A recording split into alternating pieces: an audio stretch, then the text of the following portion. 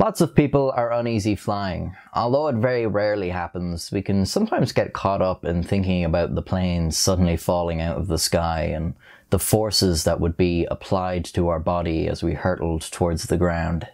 You get a very slight idea of the feeling when you experience turbulence or a particularly steep bank or climb, and for some people even that is more than enough.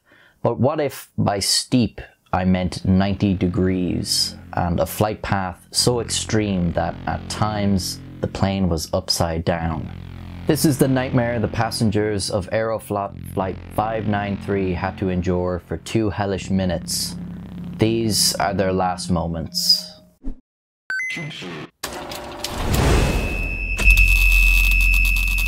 On the 23rd of March 1994, Russian state-owned Aeroflot Flight 593 was scheduled to leave Moscow and arrive in Hong Kong.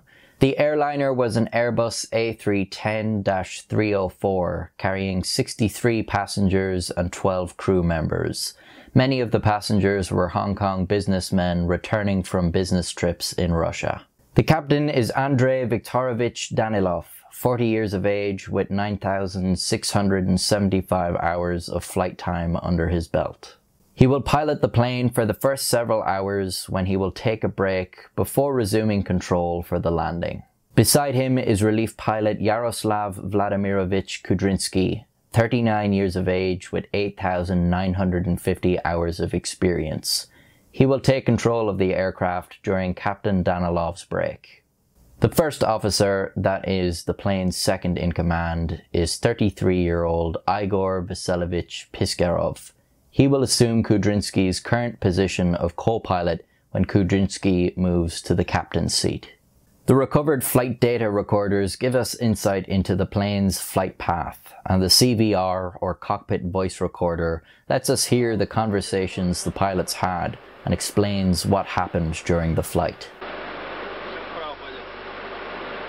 Captain Danilov's stint piloting all goes to plan, and after about 4 hours he hands his seat over to Kuznetsk and leaves the cabin. One of the passengers of the flight, Vladimir Makarov, is an off-duty pilot and a friend of Kuznetsk's. He is looking after Kuznetsk's 2 kids on their first international flight.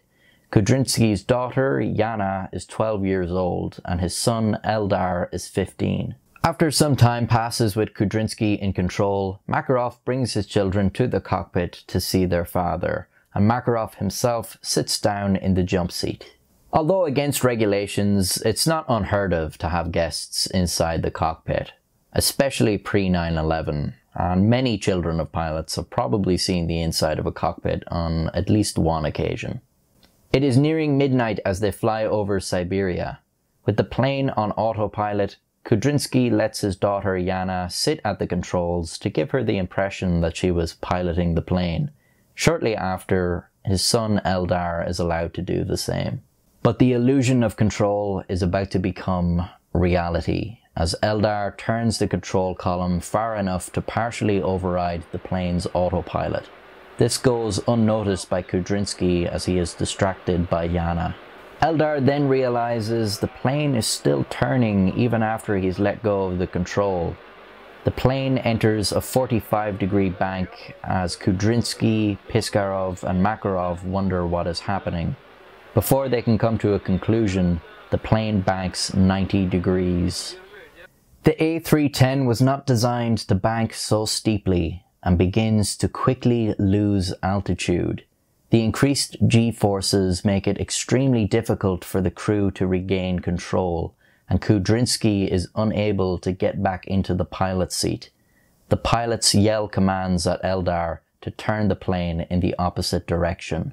The remaining autopilot systems realize the plane is rapidly falling, and to compensate, pitch the nose up and increase thrust. This causes the plane to stall. To correct the stall, the autopilot puts the plane into a nosedive.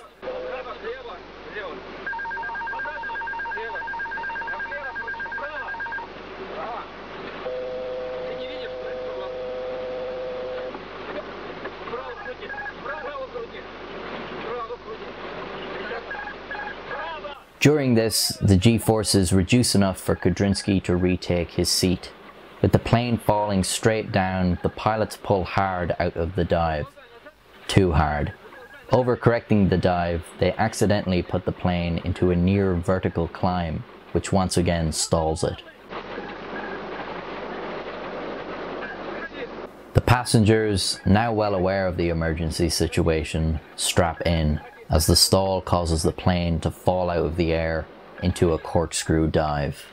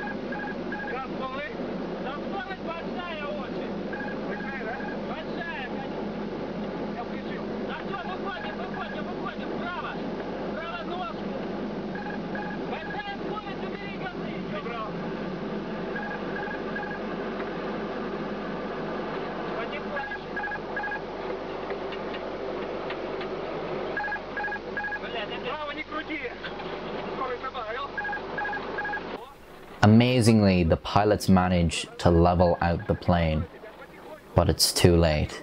They are too close to the ground to recover. The plane crashes with a vertical speed of around 150 miles per hour into a remote Russian hillside. There are no survivors. It was later found that had the pilots not attempted to correct the plane's path at all, that the autopilot would have eventually sorted it out and avoided the crash. For the 75 people on board Aeroflot Flight 593, this would have meant the terrifying ordeal would have just become a haunting memory. Instead, it was the last thing they ever experienced.